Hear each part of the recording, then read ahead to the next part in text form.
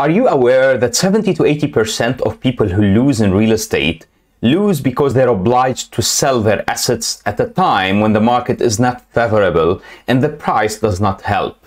To avoid that, it would be great if you're able to sell a portion of your property. If you need 10% of the cash that the property can offer as equity, selling 10% of it would be great. In general, you would get a mortgage with 10% if you are able and eligible for equity release on your property. Sometimes you're not. So, tokenization allows you to liquefy using DeFi 10% or 5% of your asset value. Get the cash and keep your assets so that you can sell your property at the time when it suits you best.